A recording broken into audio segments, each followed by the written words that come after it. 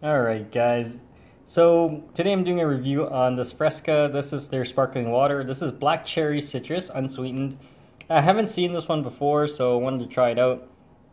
Here's the nutrient panel. If you guys want to read it, pause it, and if you guys want to read the ingredients, right there. So there's pretty much nothing, it's just carbonated water. So let's do a quick taste test. There you go.